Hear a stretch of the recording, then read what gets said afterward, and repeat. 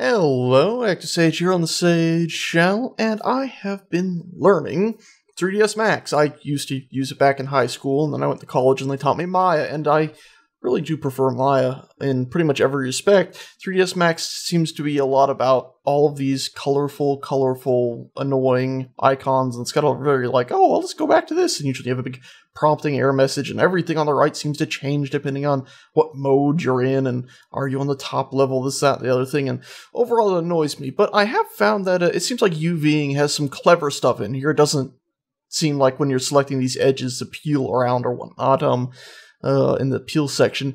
It does seem, though, that you can't double-click and just select a whole, line, a loop, or edges, or anything like that, which is ridiculously stupid. But I finally found something that absolutely is amazing in this program that Maya doesn't have anything on. You see if you click this random button here and click the bottom piece there, and then click Start Relax.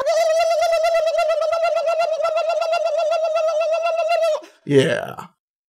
I miss Maya. Seriously though, if anybody's interested in me going over all my dinky complaints, maybe over a whole half an hour, go ahead and say so, and I will, because I really do have a few complaints with how 3ds Max works in comparison to Maya. Except for UVing. Usually UVing does actually seem like it might be pretty powerful in 3ds Max. Maybe.